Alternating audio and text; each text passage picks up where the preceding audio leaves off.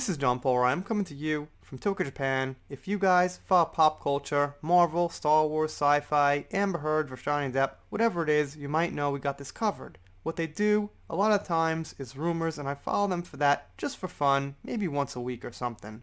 But this is not a rumor, this is factual. And they take a nice swing at Amber, which I think a lot of you guys will enjoy, but that's not to the end. So first, let's cover what they're saying, and let's think about this for a minute. It's called A Forgotten Amber Heard Movie Hits Netflix Tomorrow. So this was about 2 days ago. December is set to be an exciting month for Netflix subscribers, and the first day alone will bring it with a large selection of movies and shows to add to your ever-growing list of content to watch. For instance, there's Tom Hanks' The Da Vinci Code and its sequel, Angels and Demons, and 10 seasons of the beloved sci-fi series Stargate, and popular Adam Sandler flicks 50 First Dates and Little Nicky, among others. Among many others, okay. But it's not only the big name titles that'll be vying for your attention, as Netflix is adding a number of overlooked flicks that are hoping to get a second life on the service, and one such film that you may want to keep an eye on if you're in the mood for an action thriller with some solid talent in it is 3 Days to Kill. The movie stars Kevin Costner as Ethan Renner, a terminally ill spy who gives up his life of deception to spend his final days with his family.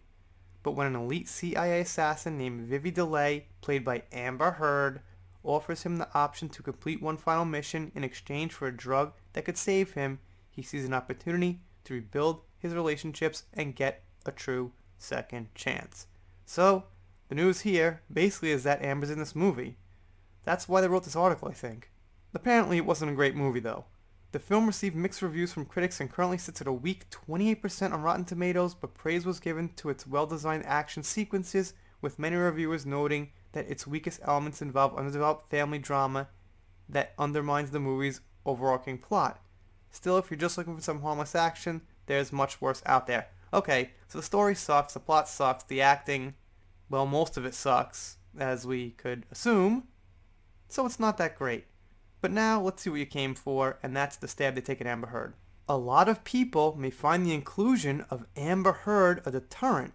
However, given her ongoing struggle to prove that she wasn't abusive to former partner Johnny Depp, a petition to remove her from Aquaman 2 has far exceeded 1.5 million signatures, and the actress is facing an uphill battle to remain relevant and respected in the industry as evidence mounts against her.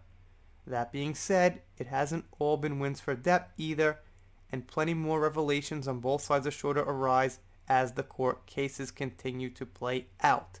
So, I mean, they didn't actually say anything negative about Johnny Depp there. They just said there was some court stuff going on, this and that, but they didn't say anything like, oh, Johnny was found guilty, and they didn't harp upon how he shouldn't be in movies and things like that. They mentioned Depp because they probably want to keep it a little diplomatic, but it seems like they took the harder swing at Amber Heard, and it looks like someone like me wrote this article, or someone like you wrote this article, where it's like, you know, uphill battle for her, it's a deterrent for people, and I think because of the petition, they can now say things like that. So once again, I gotta say, for the people passing by here saying petitions don't change anything, petitions don't do anything, I know what you mean. You mean the petition won't get her kicked out of the movie, but what I've been saying all along is that's not what petitions are for. Petitions are for exposure, awareness, making people think. And that's sure as hell what this one did, and a few others did, like the Game of Thrones one. So while HBO's not going to look at a Game of Thrones thing and be like, we gotta change this, look at the petition, of course not. Warner Brothers, of course not, is going to be like, look at the petition, gotta get her out of there. No. But they're probably going to look at it. I mean, Forbes covered it. We Got It covered it. Multiple videos cover it. And I'm sure I'm forgetting to mention some other .coms and magazines and things that mention the petition. So you bet they've seen it. And you bet it's in their mind that, well, we could figure that's 1.5 million people not seeing this movie, if not more. Anyway, you guys, let me know what you think down below. Quick little video. I just thought it's nice to feature things where they take a little stab at Amber Heard. Swing at Amber Heard. Shot at Amber Heard. Whatever you want to say.